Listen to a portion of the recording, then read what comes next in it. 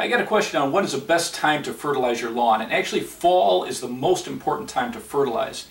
The fall fertilizers or winterizers have a unique blend of nutrients that are going to help protect the grass from extremes and heat or cold, and it also helps strengthen root growth.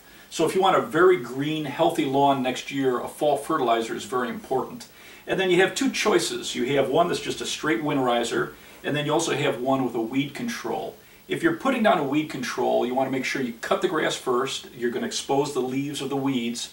You want to take a hose and soak your lawn so it's wet, and then put down your fall fertilizer with weed control. It's going to stick to the leaves, and that's going to kill it right down to the root.